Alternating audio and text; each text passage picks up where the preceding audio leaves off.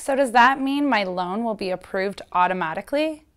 With your father as a co-signer, it's quite likely.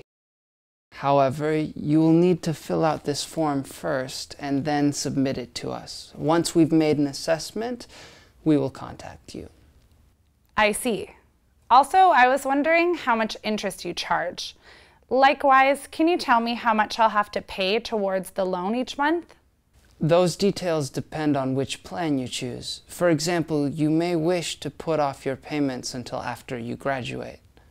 I guess I should talk all of this over with my dad before making such a big decision.